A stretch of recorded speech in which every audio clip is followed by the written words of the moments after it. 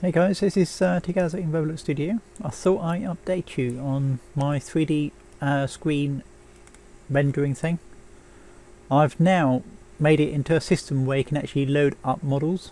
Like at the moment I haven't hooked up the help button, but we got all the models here, which is basically in this file or folder here. So all you got to do is just click the model folders, go up to the screen like so, and then click on one of these. There's going to be on the help part where you can actually move the box around on the screen like so. I'm just pressing the keys on the keyboard. This won't work online at the moment because I've got to work out how to capture the key presses and mouse presses on for each player. Nope, mouse, get away from that. Oh yeah, thank you. I don't move the mouse out of the way. So the keys are as follows at this current rendering: U to go forward, H to go back, G to go left, and J to go right in. Then it's U to go down, move the object down, and then T to move the object up. Let's actually load another model file. At the moment, it's very basic at the moment. Let's do pyramid thingy. To rotate the objects that you're displaying, it's the numpad, which is numpad 8 to pitch down, I guess, or pitch towards the camera, 2 to pitch away from the camera, 4 to rotate to the left, I guess that's clockwise, and then 6 to rotate anti-clockwise like so, and 9 to sort of yaw, sort of go. If I actually do that, you see that? And then 7 to go the opposite way. To reset, if you find that the shape has actually gone off the screen and you can't find it, 5 is to reset the rotation, and 1 is to reset the shape position, like so. So what I'll be doing is I will be releasing this for the Christmas pack alongside my 3D model converter from object. I haven't actually got it on me now, but it should be in the pack, and I'll talk you through how to do that closer to the time. This is just really an update program or update video on what I've done. So now this screen has got a menu system. I'll show you. So I'm obviously creating the menu buttons on the fly, as I usually do. The help is going to be an on-screen help to tell you what the buttons are to rotate, move, etc., and how to upload and things. I'll be doing that next. So the script is as follows for the menu. It's very basic. This little bit here is to work out if you got that. That's the actual rendering script that we were playing around with last video. I've just disabled it for this version and then enable it when we load a model. And then all this menu script does is it enables that script and copies one of these model files into that folder, and then of course enables the script itself, and it just displays. That's it. The difference between the last video and this video is, as you saw, it was with we can actually move it around manually. So I've done quite a bit of work on this. I still haven't got faces yet, and I've got a tiny bit of back face detection on the actual the the screen itself, it's not perfect, as you saw. Like if I load up my pyramid thingy, when it loads, where are we? There we are. Nope, no, that was on one.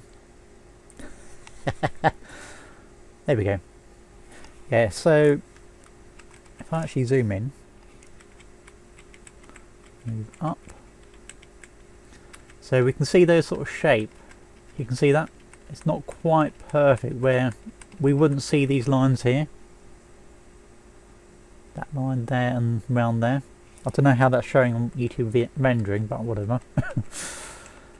So yeah, I'll be eventually working out a way of actually getting that perfect. At the moment it's getting there, let's just say that. So the only thing that this kind of system won't be able to display is complex models. Anything above, let's say, 1,000 polygons or something, that'd be too much for it. It will lag down Roblox. Like, I've got a landscape here. I'll show you how slow this is. This is tiny. Oh, wrong way. I'll zoom in.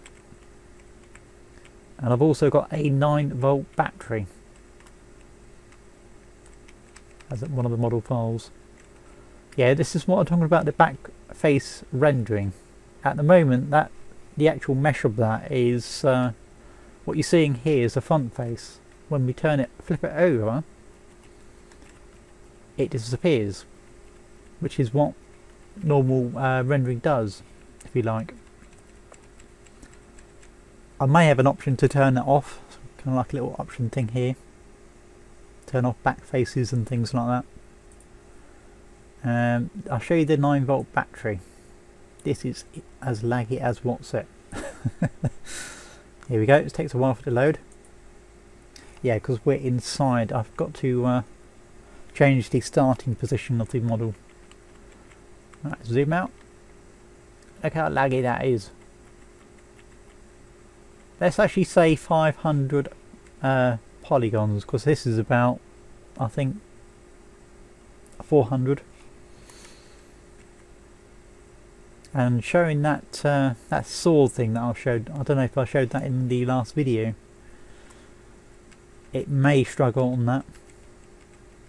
So I guess what you can do for best estimate is to try it. If it freezes your Roblox, then you know not to go that high, basically. But I'll say the limit's around about 400, 500, I think.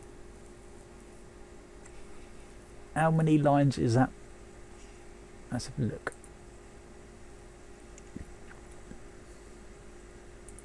Yeah, so 9-volt battery is actually the max for my system. It might be, well, it will be different on your system because you've probably got a more powerful computer. This is the actual model file. Right, let's copy that. Let's have a look how many lines that is. Notepad. Where are you? Come on, Notepad. No, I do not want to download it now while I'm recording. Thank you.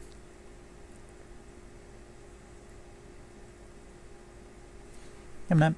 Oh, it's already loaded up. Right. So yeah, about 536 polygons, or should I say points. So if you've got any models bigger than that, then it will lag down your Roblox.